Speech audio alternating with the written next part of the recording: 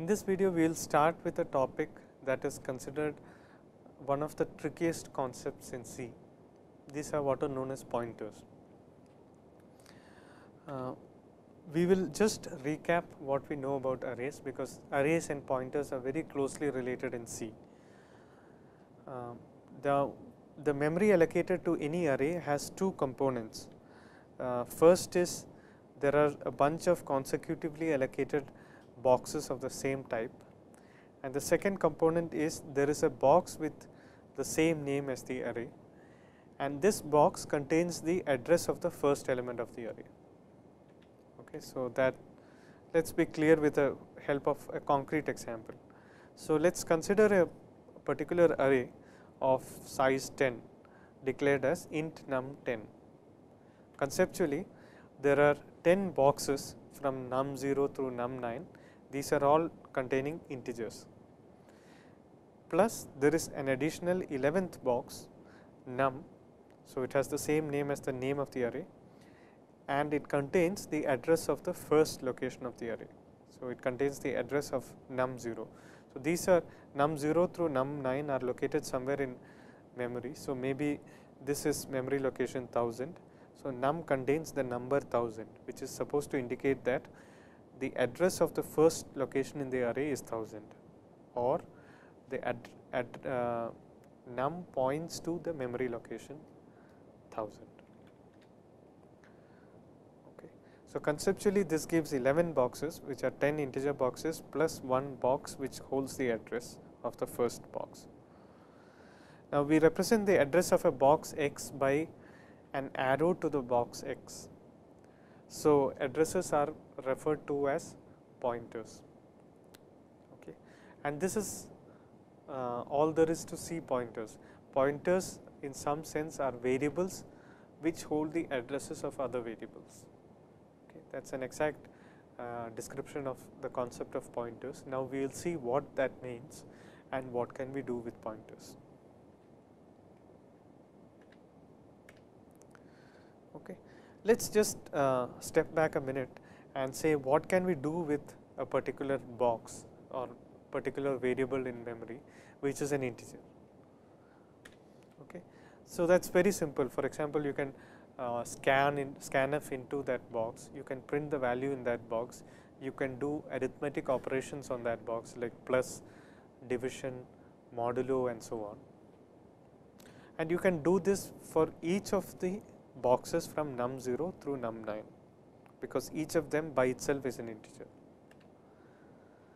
But we will also see a new operation, which is that you can take the address of a box. Okay. So, we have already done this when we did scanf. So, we mentioned AND of a variable. Okay. So, we will see this AND operator in somewhat more detail. So, suppose I want to take the address of num1 and store it in an address variable ptr. Okay. So, what I am essentially saying is that you can say ptr equal to AND of num1. Okay. So, num1 is an integer box, it is an integer variable, AND of num1 is the address of that integer in memory. Okay. So, you assign it to the variable ptr, but every variable in C needs to have a type. What is the type of ptr? Okay. And how do you declare or define such a type, such a variable? Okay. Now, ptr holds the address of an integer. In C, you denote that by saying that the type of ptr is int star. Okay. So, here is a new type that we are seeing for the first time.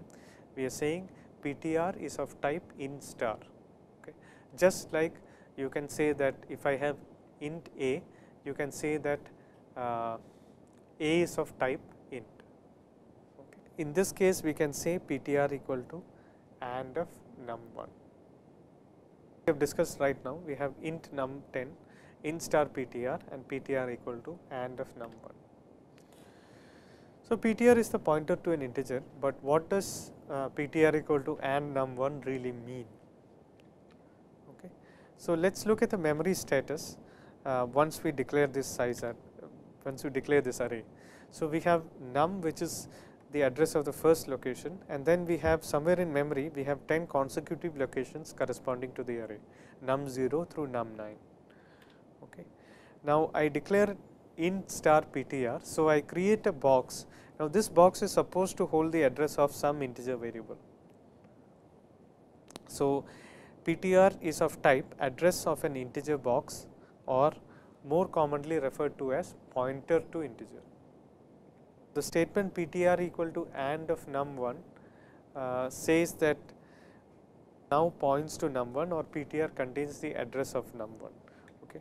And pictorially we denote an arrow from ptr to num1, just like I denoted an arrow going from num to num0, because the name of the array is a pointer to the first location of the array.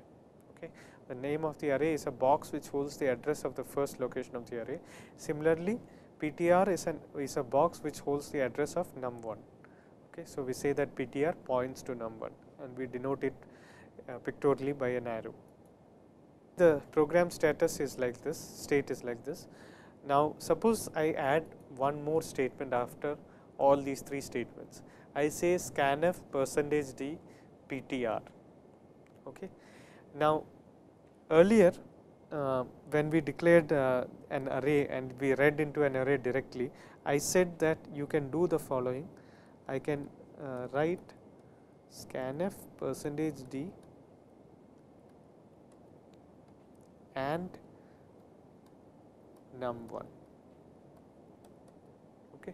So, this will value whatever the user input into the first array using the AND operator. Now, ptr equal to AND num1. Okay. So, it is a reasonable thing to ask, can I say scanf %d ptr? There is no AND operator here, because ptr is AND num1, right. This was our original statement and this is our new statement. And the answer is yes, you can do it. Suppose the input is 5, does num1 become 5? So, scanf %d ptr really does work like scanf %d and num1. So, it reads the value input by the user and it looks up ptr. So, it is an address. So, it goes to that address and stores it there. Okay. So, now we can clarify a long standing mystery, which is the AND operator in the case of scanf. So, we can say that scanf's second argument is a pointer, okay, which says where should I put the input by the user. For example, if I have float variable and I scanf as %f and then some address of a float variable, it is done similar to reading an integer into an integer variable. What scanf takes is an address of int variable or float variable, as it may be. If you have a %d, then it takes an integer, it takes a pointer to an integer variable and takes the input value by the user and puts it into that address.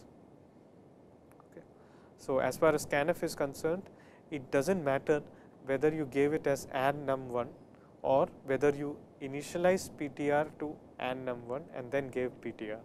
It is an address and it will put the integer input by the user into that location.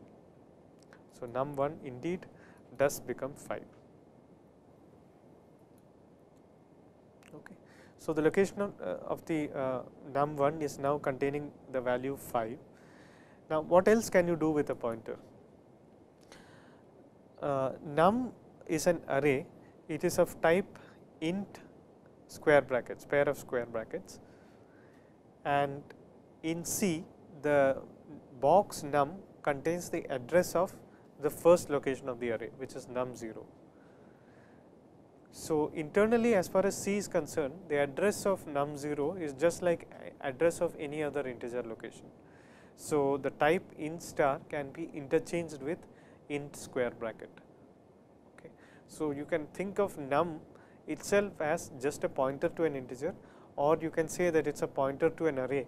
So, which gives you the additional information that the next 10 values are also integers. If you just say pointer to an integer, the next location may be something else.